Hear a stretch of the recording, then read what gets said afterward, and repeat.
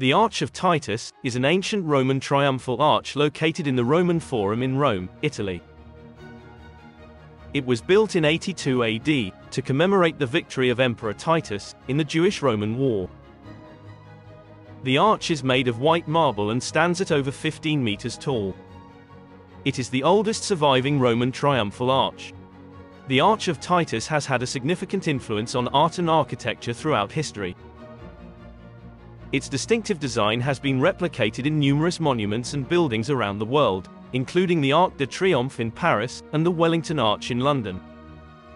It is also known for its intricate reliefs that depict scenes from the Jewish-Roman War, including the spoils taken from the Temple in Jerusalem. Thank you for watching. If you enjoyed this video, please share and subscribe.